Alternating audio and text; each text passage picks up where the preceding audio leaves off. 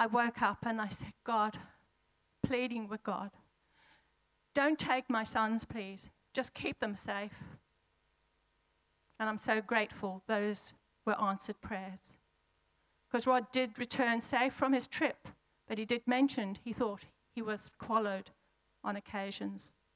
And when I told Jeff of my dream, he said cryptically, oh, that's why you were praying. Our parents' prayers are very important and very powerful. My reflections about motherhood draws me to Mary, the mother of Jesus. We first hear of her as a young Jewish teenage girl engaged to Joseph the carpenter. They're a devout, God-worshipping couple, and all seems well. And as we know from the Christmas stories, Mary has this scary visit from the angel Gabriel. She's told about God's plan for the human race, a son of the Most High, and this would be her child. Although first bewildered and wonders if the angel really knows about biology, she's very brave and trusting in God, and she accepts her part in the plan and becomes miraculously pregnant with Jesus. The risks of social shame and her marriage to Joseph are big, and even being stoned to death.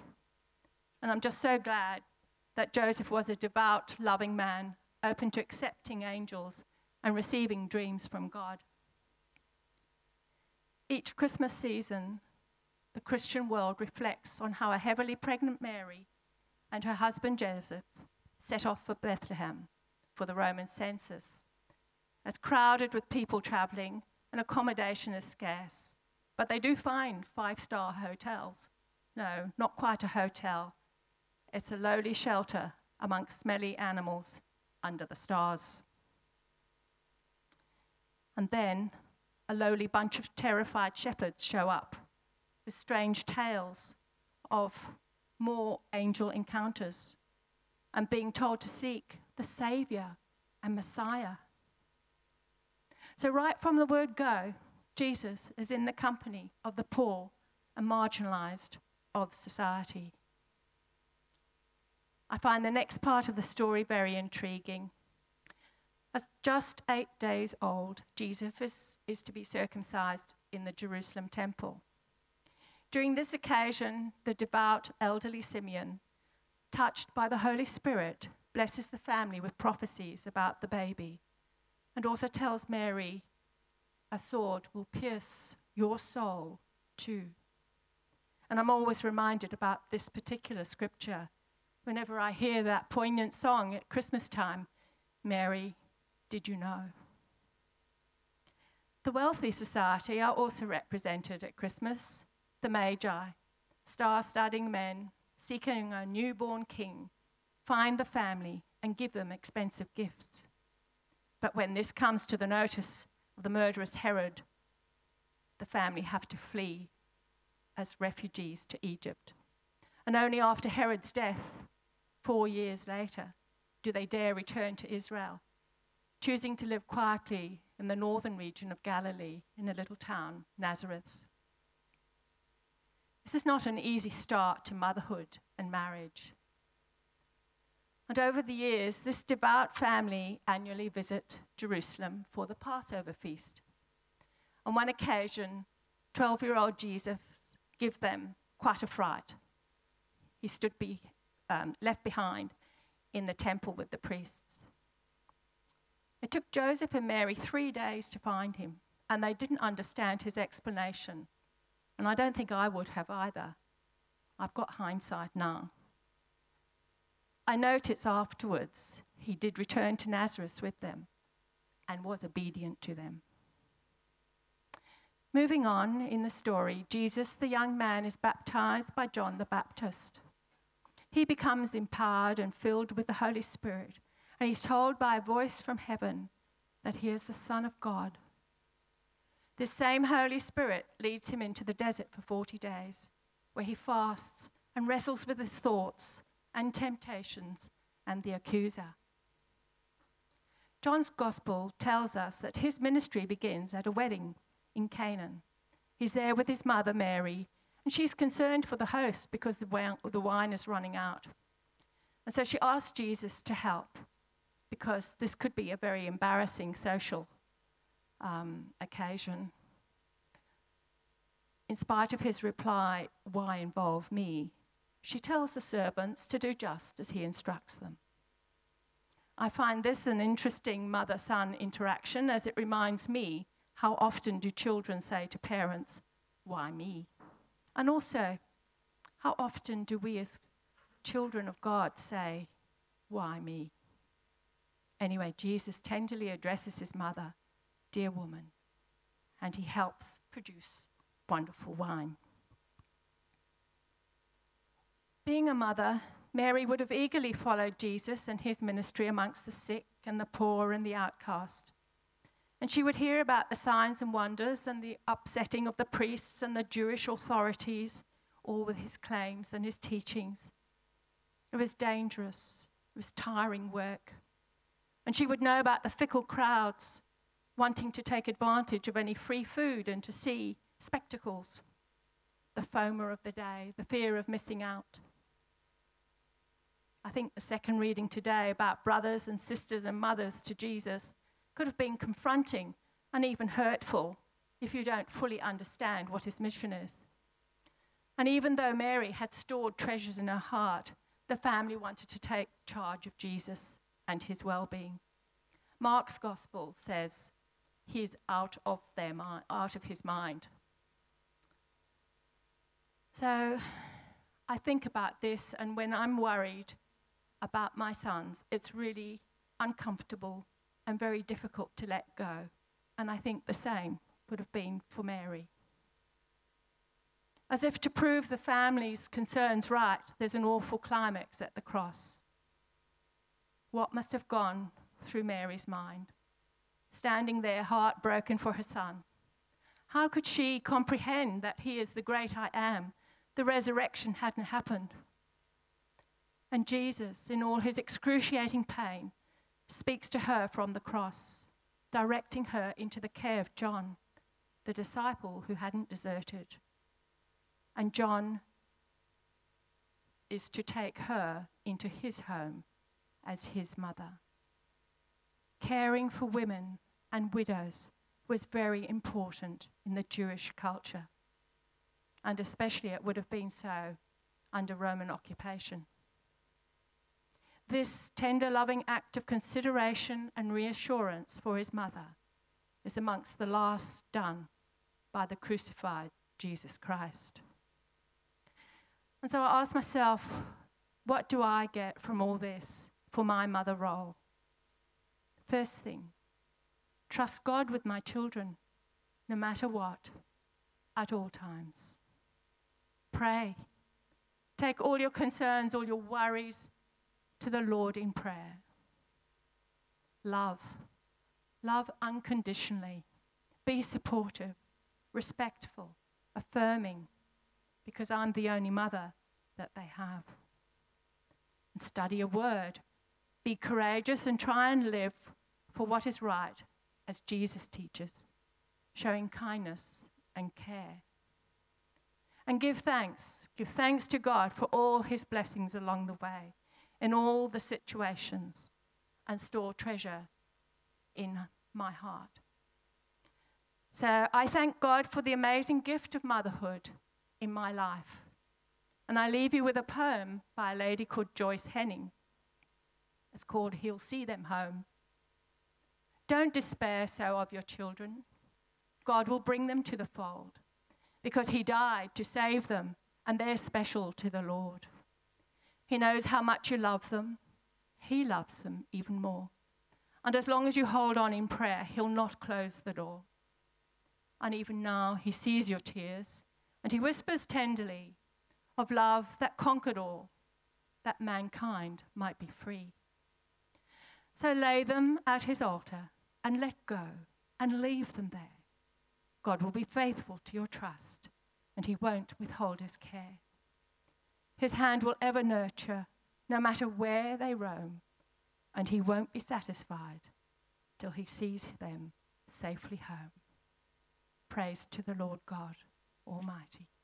Amen.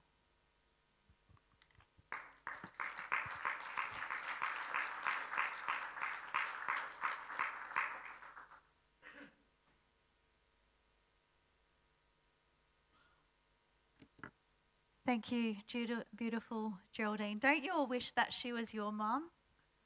I do. I'm just so thankful to have Geraldine as a spiritual mother, mother in the Lord, mother in the church, or sister probably.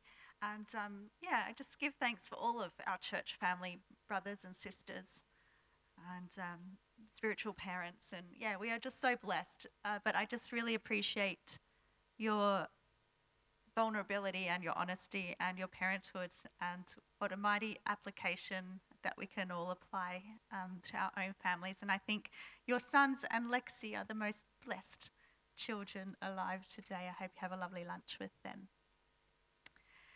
Now, this year is the first time I have Mother's Day in an empty nest. All my kids have grown up and fled, and I miss them terribly, so it's a little bit sad. And it's been a tough couple of years in our family with all sorts of things going on, so it's actually a hard day for me today. But I have been also reflecting this week much on my spiritual children in Africa. Most of you know I went to Africa about 8 years ago in Zambia. Spent a lot of time with some widows, a lot of time with some orphans, and they have stole my heart. My heart is still there, and I love them so dearly. And so that is something I can talk about today a little bit with you. There's a very special verse in the Bible in Psalm 68. It reminds us that God is a father to the fatherless, a defender of widows, and he sets the lonely in families.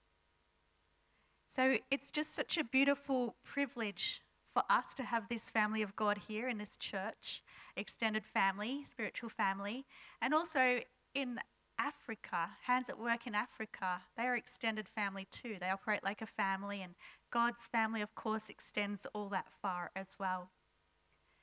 And so today I just want to talk a little bit about what Hands at Work are doing in Africa, in Zambia, in Baraka in particular. That's a community we sponsor. We sponsor some children there.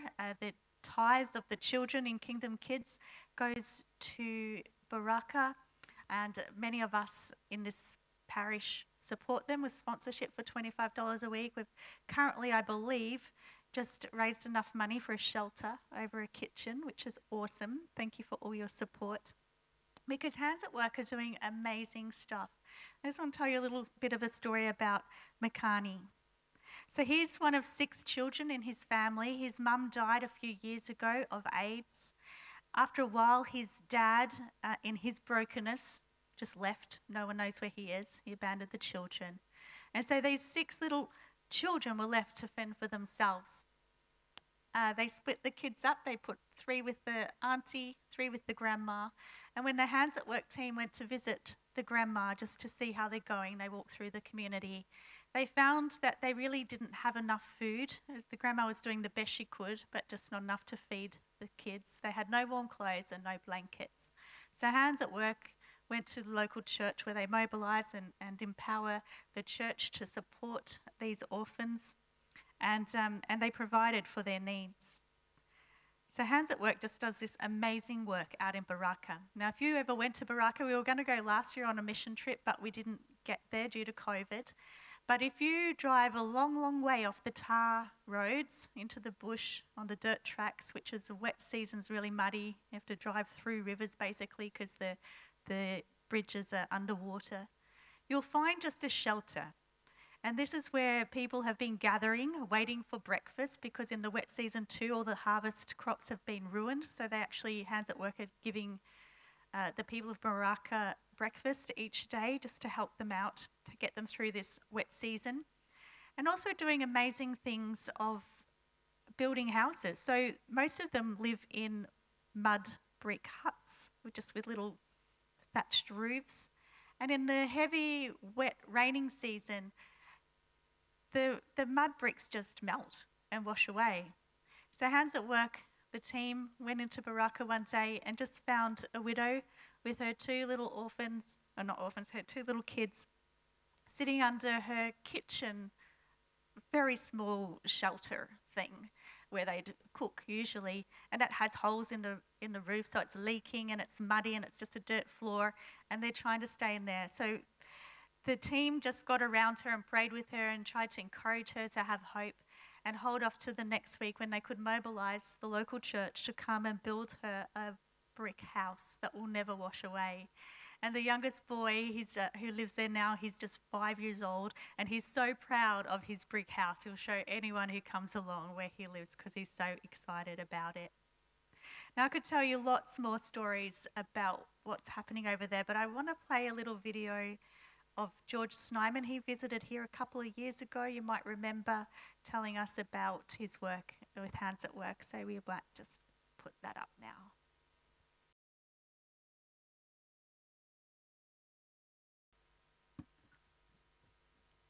I've watched that so many times this week and I still cry. It's so touching. I love the work that Hands at Work do. Not only do they do education and food and really basic health care, but they love those children and give them a hug. When I was there about 8 years ago, I sat on the ground outside a grandma's house. And through the translator, the grandma told me the story of the little girl who was just sitting nearby on the ground. And she told me how her mum died of AIDS, and then her dad died of AIDS, and she went to live with her aunt who also died of AIDS, and there was no uncle around. And as the grandma told me this story, the little girl sat in the dirt crying, and no one hugged her, and no one comforted her, and it just broke my heart. I could not hug her. So I just went over and gave her a hug, and that's what Hands at Work do. They love on these children, and it's life-changing. Such a different world, third world country to first world that we know. And we think it's a bit hard that, struggling with my mum a bit. She's annoying me lately. But I have a mum. I'm so grateful for that. And we just have so much to be thankful for. And so I consider those kids in Africa my spiritual kids. My spiritual family, just like we are spiritual family here, and I'm so grateful for you. I think it's wonderful to be in this together as God's great big family. And I remember what Jesus said, what Geraldine read to us. Jesus said to his disciples, his followers, like, who is my mother? Who is my brother? Anyone who does the will of God is my brother and sister and father and mother. Anyone who does the things that my Father in heaven wants. And we know what God wants. He wants us to act justly and love mercy and walk humbly with God, the scriptures tell us. And James tells us that the religion that God our Father accepts is pure and faultless. It's to look after orphans and widows in their distress. That's what religion is. And I just think it's a privilege that we can love and care for widows and orphans even so far away. And I just want to remind us all today to care for those among us who might be doing it tough this Mother's Day too. Maybe you don't have family and maybe you're alone. If you want to, you can come to picnic in the park with me and my mum. It'd be nice.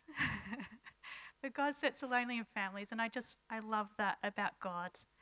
And I just pray that as we keep providing and keep sharing our riches and abundance with those less fortunate than us, that God will continue to meet all your needs abundantly for relationship, for finances, for whatever your needs are for your family. We'll keep praying as Geraldine encouraged us to do before, praying for those that we care about. We always worry about our kids, I think, but God says come to him in prayer. So we can pray about all these things, and we're going to have opportunity to do that now. I've put on each table just some sheets about Baraka, a bit about Africa. Some are updates, some are a bit old, some are prayer lists. But if I just give you just a couple of minutes silence, would you just pray for the orphans and widows in Africa? And then I'll invite Roger to come forth and lead us in prayer today.